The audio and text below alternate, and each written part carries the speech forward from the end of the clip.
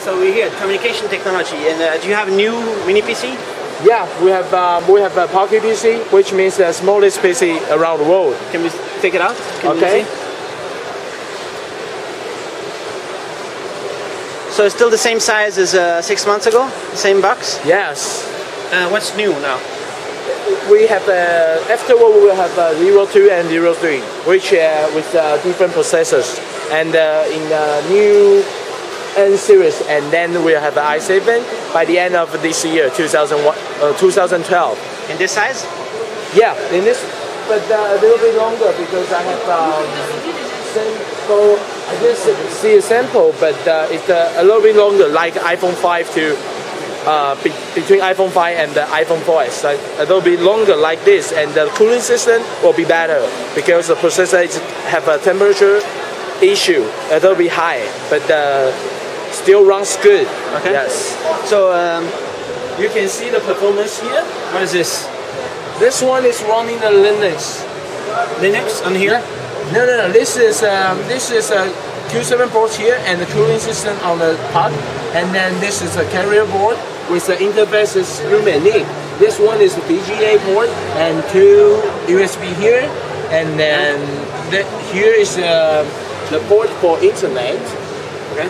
And it runs the Linux here. And for this one, it's also the same. The same Desktop 01 runs Win 7, and like I mentioned, there will be a little bit temperature issue, but after that, yeah. Only for this? No, this one is 01. Yeah. This one is 01, and afterward we will have a second generation Desktop and third generation Desktop. Do you have this or not yet? Not yet. Okay. Still testing. Yeah.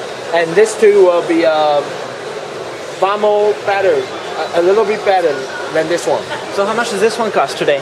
Yeah, the list price of this is $600 USD. Okay. Yep. And how much is this gonna be? Not yet sure. Okay. But it will be released by the end of this year, 2012.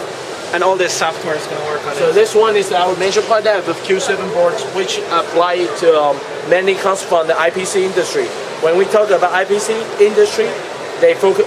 We always focus on the size and the performance of stability. Okay. So we combine these two specialty together and make an end product to introduce to the world. Okay. So it's an innovative idea. And you always work with the Intel? Yep. No ARM? Yes, because most of the customers from IPC industry, they use the adapt processor from Intel. So what do you call IPC industry? What is that? Embedded system. Okay. So when we talk about that, we mainly focus on the small size and just as I mentioned, the stable performance when you apply it to a machine. So where are you based? Where are you based, the company? Different places or everybody work at the same place? Headquarters? Yeah, we're in Taiwan. Taiwan. We are a Russian-run company, but we located in Taiwan. All the development and the research are in Taiwan, so it's a Taiwan product. Yeah. Can you say how many you sell so far? For this, how many quantity? Yeah. How many did you sell so far? I sell 10 to Indonesia, but most of them are samples, and I got the 5 to United States and the 5 to Hong Kong. You mean here for the fair, or what do you mean? No. I didn't sell. General? I didn't sell in the fair. Yeah. But before this fair, I sell about 20 to 30 pieces to all around the world. So what is the plan of the company? Are you gonna sell thousands? Yeah.